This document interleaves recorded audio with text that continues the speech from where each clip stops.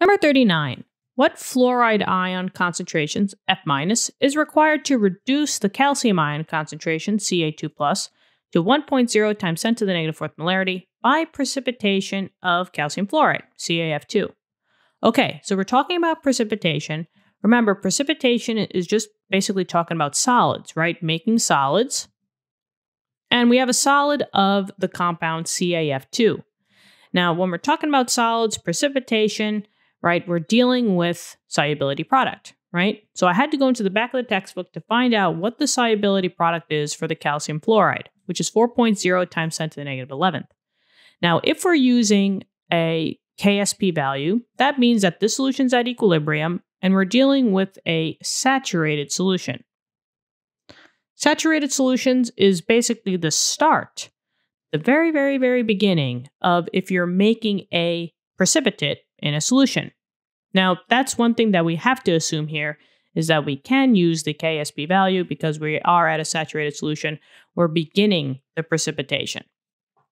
So now, just like all KSP equations, we need a balanced equation. So let's go for it. CaF2, we'll start over here. CaF2, that's the solid, right? Double arrow, dissolution if we're going this way, precipitation if we're going backwards, into the two ions. They told me that it was Ca2+, and since I have an ion that's aqueous, and then the F- is the other ion, minus, that's also aqueous. Let's balance the equation here. I know that I have two fluorines, so I have to put a 2 in front of here. And now we are balanced. So now let's just, put down what they gave us. They told us that the calcium ion concentration is going to be 1.0 times 10 to the negative 4th molarity. So the Ca2+ is 1.0 times 10 to the negative 4th molarity. We want to find out what the F- concentration is. So I come over to the F- and I say, okay, that's what I want to find out. I'm going to label it as X. Now there's two ways of doing the problem. The first way, I'm just going to talk you through it. And then the next way, I will perform that way. And just know that both ways, whichever your preference, you'll get the same answer. The first way is if we take the coefficient into consideration and we say that this is 2x. Now, when we do the math, we're still going to come out with x equals a value because that's just what algebra is. You always want to find out what x equals, not 2x or 3x. So, to answer the question, you would have to go back to your answer and times the number by 2, because we did label the fluoride ion concentration as a 2x. Now, if you're pressed for time on an exam or quiz, and this was the question, maybe you didn't have enough time to times it by 2. You would get a couple of points off. Or maybe, you accidentally, forgot to do it. So we want to avoid that. And what we're going to do instead is just say, screw the coefficient. Let's just call this as x, and then when I do the math, we'll get x equals, and they will match. So for these specific questions, you can skip the ratio part and just classify all the F- as just x. Okay, so now let's write in the KSP.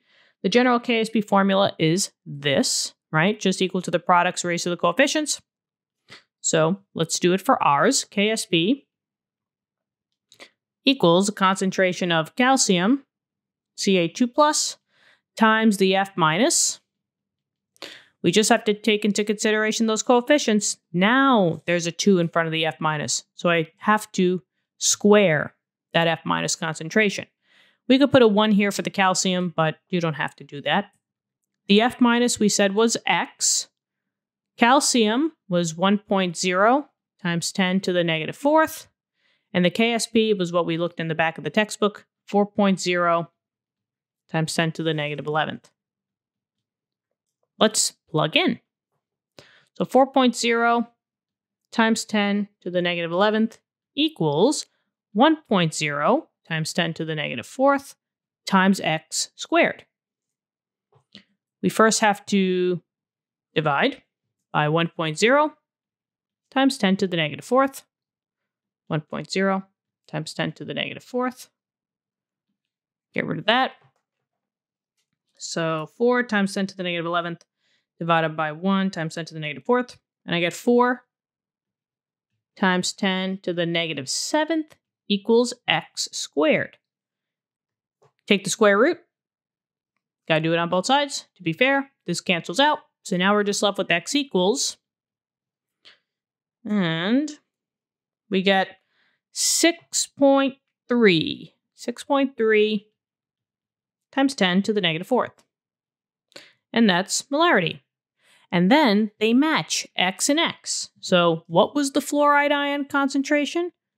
The F minus, since it was just X, it is 6.3 times 10 to the negative 4th. And that is the answer. Okay. There we go.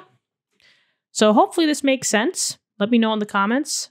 Thank you so much for viewing the video. Let's keep working hard. Let's keep studying hard. You guys got this. Good luck on your future tests and quizzes. And I will talk to you soon. Okay? Bye-bye.